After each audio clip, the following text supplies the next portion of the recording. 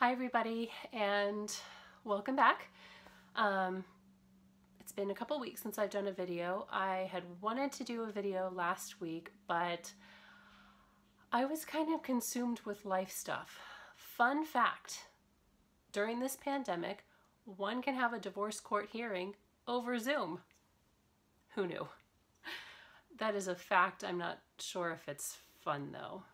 But anyway, so last week was kind of life stuff consumed and then recovery from life stuff, and now I'm ready to make another video and come back and see you guys and everything. I've got a lot to show, and I think this is going to be like a little bit disorganized because I just didn't have like time and space to kind of sit down and make notes and organize myself and everything, unfortunately, but that's okay. Oh, I've loved all the Maynia videos and seeing what everyone has been working on. Not even like just Maynia videos, but like FlossTube in general. So if you make videos, I think that's awesome. If you don't, maybe you should, because I watch a lot of them and I think they're pretty cool. So first, I'm going to actually do a tiny little bit of haul because it's influenced one of my starts and finishes. I got my Color and Cotton floss. I get 5 hand-dyed flosses a month, and sorry that they're not like looking super pretty, but they were all of these like really summery colors, and with like poppy and tangerine and key lime and pink lemonade, and they inspired me a lot. So I pulled out something that I knew I was going to do, and it's my Lizzie Kate Housework Never Killed Anyone, but Why Take a Chance? And I ended up, instead of using what I had dyed for it, I just picked, this is like just a white opalescent. I think it's actually a 28 count, not a 32, but I started and finished it. And so I just used the poppy for housework and the key lime for the second line, and then the third line in the tangerine. And then I changed it. I decided not to do the flowers on the side, mostly because I didn't feel I had enough room. And so I just took that little border that was supposed to be just on the bottom side and corner and just took it all the way around the piece.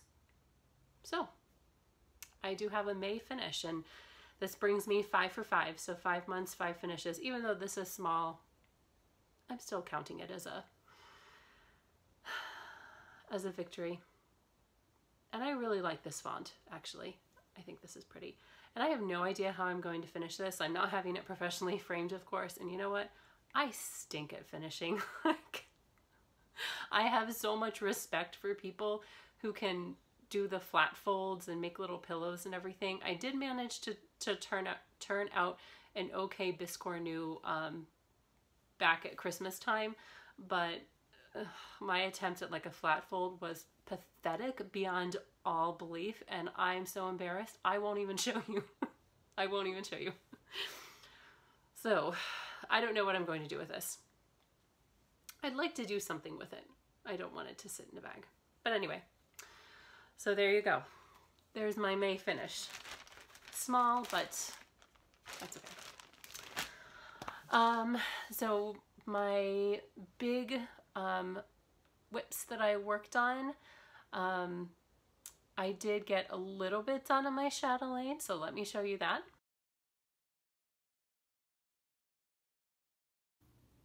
And here is my Chatelaine.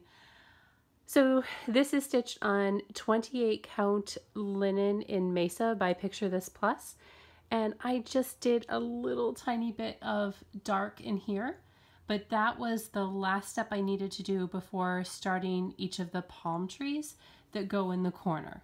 So hopefully by the next time I film, my goal is to have probably not completed, but at least started a palm tree to show you guys something more on this. So this is my Chatelaine. and I also worked on Princess Elliana by Mirabilia. So this is what Princess Elliana looks like finished, in case you haven't seen it, and this is what it looks like now. So I am stitching this on a 32 count linen in the colorway Serene by Picture This Plus, and as always this looks gray, but it is really like a periwinkle, sort of bluish purplish, but with some gray undertones. So there is gray in the fabric, it just comes out way grayer in the video. And I've just done a little bit, finished some of the orange off and this brown border. I'm really loving working on it. The colors are super interesting, and I'm hoping to finish up more of the pink that's in here, and then I don't know where I'm going after that. We'll have to see. So here's Princess Elliana. And I did spend some time on my Meeting on the Turret Stairs, not a lot of stitches. So let me show you what that should look like when it's done. And here's what she looks like now. So I did some little fill-in stitching, and then I finished her belt, which was confetti heavy, and then any colors that were in the belt that carried over here, that I just finished my length of thread. I didn't want to stop there. And I mean, this stitching took me like hours. Like by the time I was done with that, I was like, I'm done. And I really wanted to do more on it. I really wanted it to be a day where I got like 1,700 stitches done, but no, it was like less than 300 because I was changing colors so frequently. But that's okay. It's part and parcel of being a stitcher, so I'm okay with that.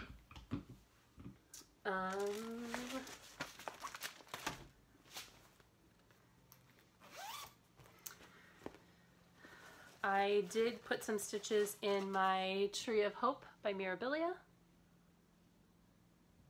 Here we go. So I was able to just, I filled in the light green colored leaves, and I started in on the center mostly because I was curious about how this shade of Karen Water Lily would look. And again, I only put about a day or so's worth of stitching into this, but it's coming along nicely, and here's hoping more progress.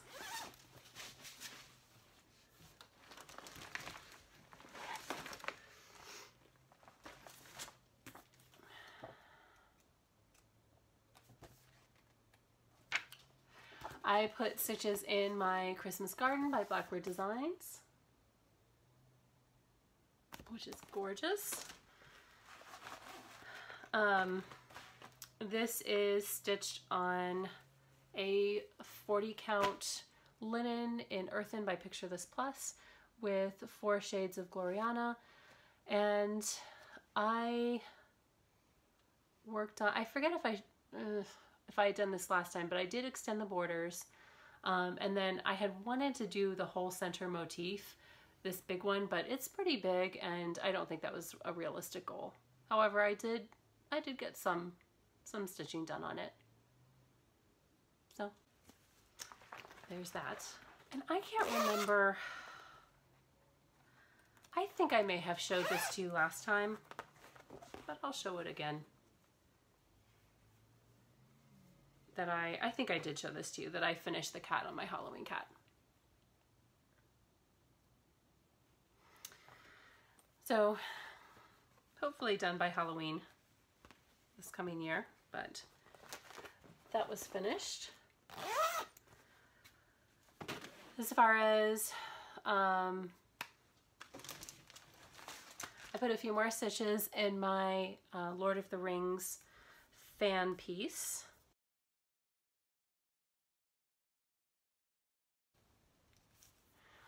And let me show you what that looks like now.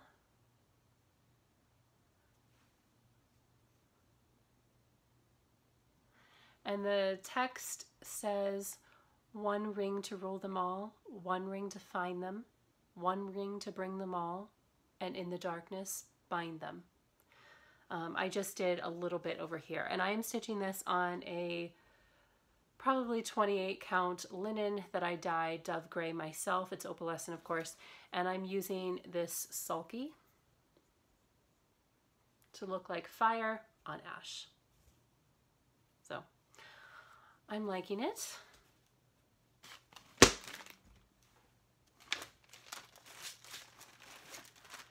I have a couple of new starts that I did. I started Cat Lovers by Jardin Privé because I've been loving all of the Quakers that I've been seeing, and so of course had to do one of my own. So I've got a 40 count linen from Zweigart in the color Alabaster, and this is my start. And with this, I decided to choose my own colors, and so I am using Fiberlicious mostly. So I need to get these into floss away bags, but I have some different colors. Sorry, this is really messy. Different colors of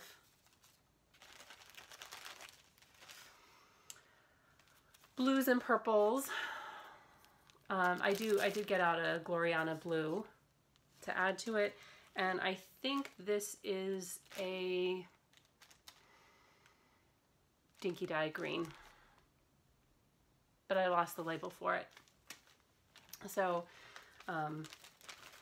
basically I'm just, instead of using 2 shades of pink and 2 shades of blue, I'm using 3 shades of purple and 3 shades of blue, and probably only 1 shade of green. And I don't know what I'm doing about the brown in the pattern yet. I may, I don't think I have a silk brown that's available, but that's something that I may order.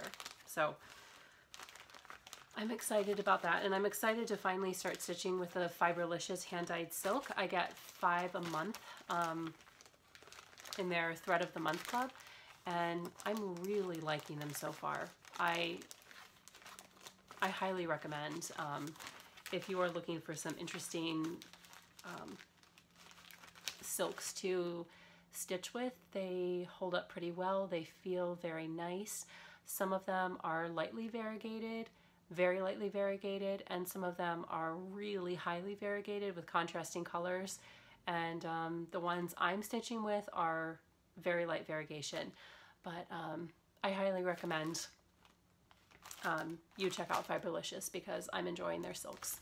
I also started Night Walk Down by the Blue Flower, and this is a 40 count linen in, I forget what color it is. It's a very lightly mottled gray, like dove gray. And I decided to make her a redhead. And I'm not sure if this is going to work out or not. Maybe not. But I have this like deep red and a deep gold that I'm sort of alternating. And up close, it looks terrible. It looks like Gryffindor stripes, like she striped her hair Gryffindor colors. But I think from a distance, maybe it will read like copper red. Here's hoping. And I've got a lot of different colors to choose from. With this, I tried to sit down and kind of plan it out, but it does take a lot of colors, and I fly by the seat of my pants when I color convert for the most part. I change things, and so we'll see. But I do have some really pretty like purple night sky. I think you're getting a pretty clear color, and I do have a peacock blue. So if that gives you an idea of where I'm heading for kind of jewel tones, because like surprise, I like purple and teal, cool colors, jewel tones, that sort of thing. So you know, when I sit down to look at that, I hopefully will get some more done with that. I also worked quite a bit, and this project like held my interest, captured my interest and held my interest. This is Sakura from Autumn Lane Stitchery. This is their geisha pattern.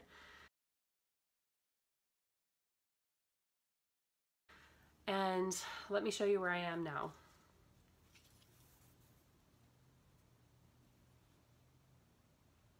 I had really wanted to get the face finished for you, but I just couldn't.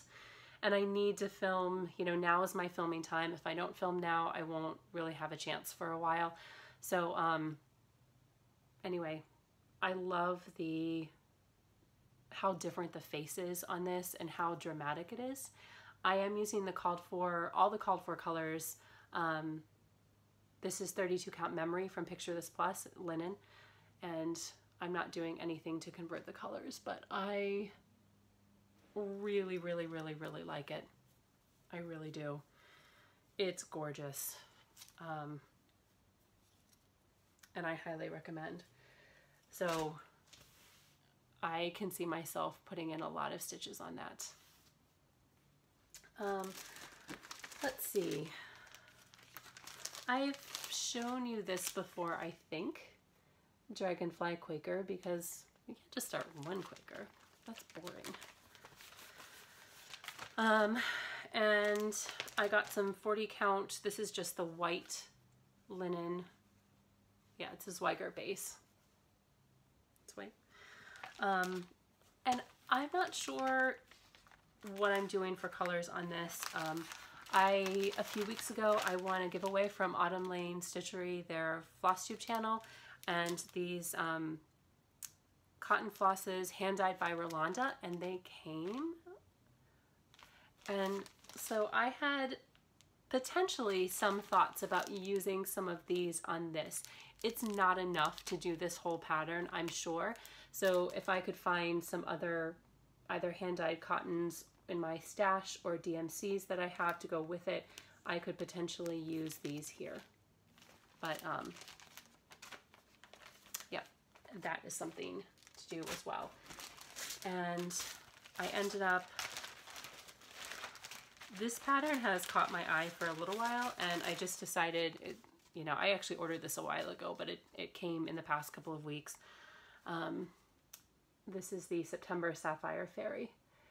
And for some reason, and this is a good thing, I've been drawn to, of course, stitching colors that I love, but also now kind of stitching colors that are different for me. So like stitching the red geisha and stitching like lime green and navy, or the little piece that I finished for today, which with the kind of summery colors with the red, orange, and green. Like all of those are not my colors, but I like the look of them, and I've liked getting out of my comfort zone and stitching new things. So I don't know when I would start this, but I did get some of these, and because of some of the Kranix I couldn't find, I ended up getting some Petite Treasure braid in those funky colors that are called for, instead of, I think they had the red, but they didn't have the orange or the purple.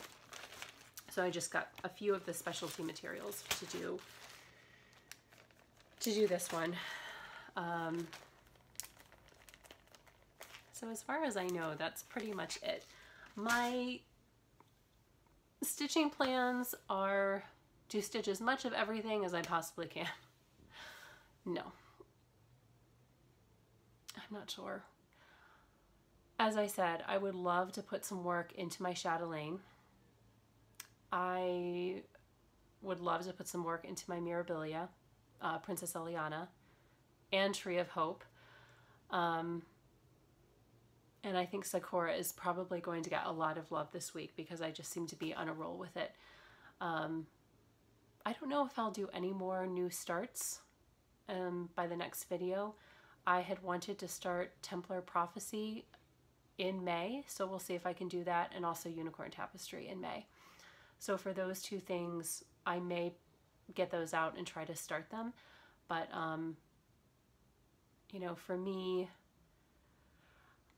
it often is how tired I feel, and if I feel like, do I feel like sitting up at a floor stand or sitting and working at a lap stand, or do I want to work on something that's in a Q-snap or something that's in hand, and also do I want my pattern to be on a tablet or paper. And sometimes when I'm stitching certain things, I'll either have a block of color, or like on my Chatelaine, it'll just be like a row of stitches all the way around, where I don't need to look at a pattern, and so it kind of goes faster and I can concentrate on other things. So it's really, you know, and who knows, like, did I get 6 hours of sleep last night, which is fabulous, or did I get like 2 hours of sleep, which sucks? Because I've had, like, not last week, but the week before, I had several days where, like, I did no stitches, nothing, because I was too tired. And I really just couldn't concentrate and didn't have the energy. And hopefully not too much of that longer. Although my battles with insomnia are lifelong and not likely to be over anytime soon. So anyway, I am hoping to either next week, but maybe the week after, come in with another video, kind of do a Maynia wrap up and show you some progress on a lot of things. And speaking of which, in sort of my kind of like life is happening and it's stressful, I have taken up with a little bit of a new hobby. And so if you'd like to stick around and watch a little bit of that, I'll show you a little bit of that. So my new hobby is what I'm thinking of as quilting for cross stitchers is English paper piecing. And I've seen a couple of floss tubers start working on projects like this, and I know that we had some of the materials here, so I watched videos and ended up, this is some random Harry Potter fabric that I have in my stash, and just sort of did some cutting and did, you know, I'm using the gluing method, I'm not basting, and stitch them together, and it's really pretty and I like it. And some of our fabric store has opened up with, of course, all the restrictions about distance and masks and number of people in the store and everything. But I went in and found gorgeous, gorgeous, gorgeous fabric, and two things. One, I decided that my bed needed a new quilt, because why not? And knowing me, I love peacocks. I love jewel tones, and I found fabric at Joann's that was gorgeous. So let me show you what the center, no, this is upside down. I'm doing this around kind of a center panel and then adding, oh please. Okay, so I'm building this around a center panel and then doing panels of other matching prints around it. And I'm going to let the pattern of the fabric do the talking, as opposed to piecing little, you know, pieces and designs together. Like, I don't want to cut out like 3,000 triangles. As intricate and wonderful as that is, and I would love to do it, I'm kind of letting the blocks be a little bit bigger. So this is the center, and this is unironed, so sorry. I like the kind of Tiffany-esque peacock print. So this will be the center, and I have some other prints to go around it. And I folded them inside out. Why I did that, I don't know.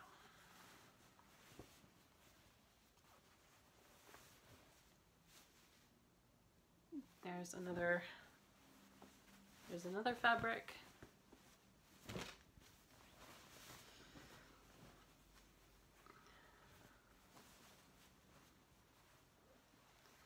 And here's another fabric.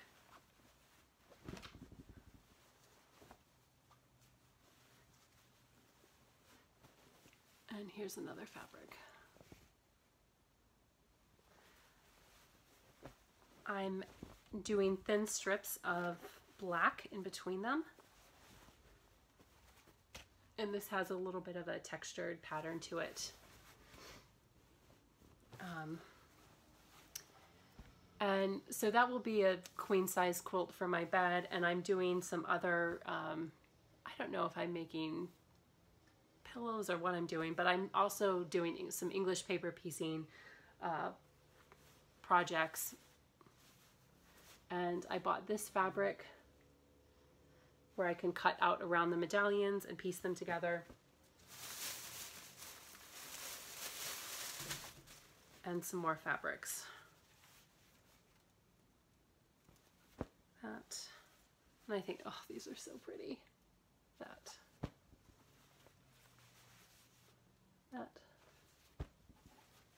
And this is actually the binding of the quilt, and that.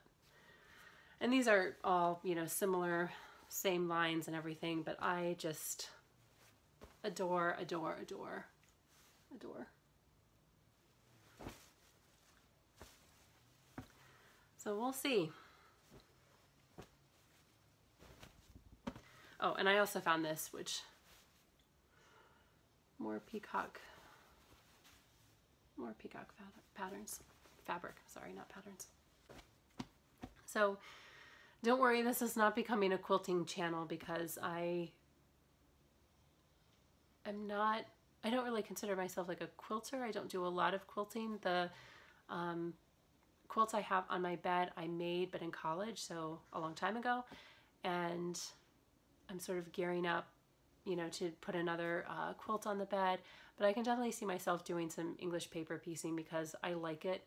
And like I said, I think it's like quilting for cross stitchers because it's so, you know, it's kind of like stitching, you know, 40 count using the sewing method, but smaller. So I've really liked it. Anyway, the next time you see me, hopefully, I will have a lot to show you. I'll have a lot of stitching to show you, maybe some quilting to show you as well. And until then, I hope everybody is enjoying as much crafting as they're able to do, you know, wherever they are, wherever you are. And I love hearing from you, and I love comments, and hopefully I'll see you later. Okay, thanks, bye.